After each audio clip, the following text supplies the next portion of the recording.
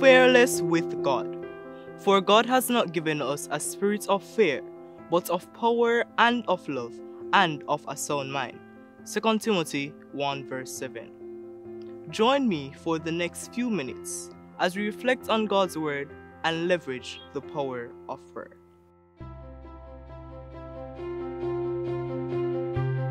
Whenever men reject the Savior's invitation, they are yielding themselves to Satan.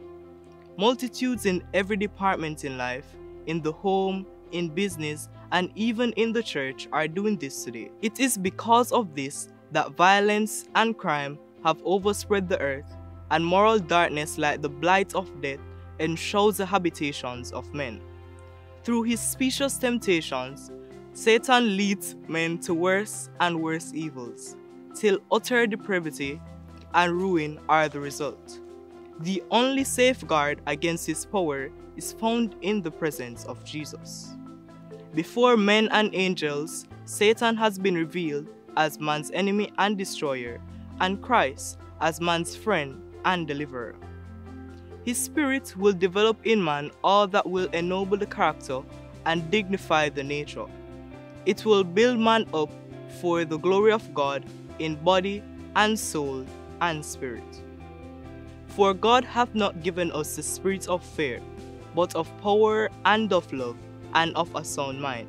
2 Timothy 1 verse 7.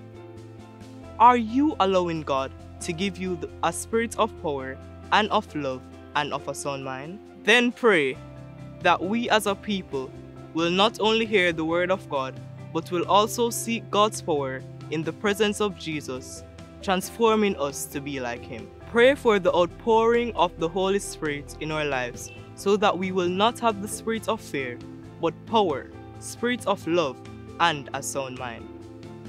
Pray that we will obtain God's glory, so that we may obtain his character and become more conformed to his image. Pray for former members to be led by the Holy Spirit back to the truth. Pray for the evangelistic series in Barbados. Pray our church members will model Christ's method of mingling with the people in the communities. And lastly, pray for the 1010 campaigns in Honduras. Let us pray.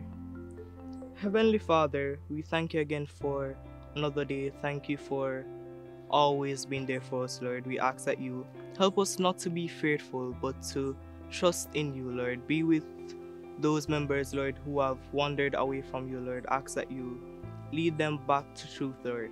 Also, Lord, I pray for the evangelistic series in Honduras, Lord. I pray that it be successful and will touch the lives of many.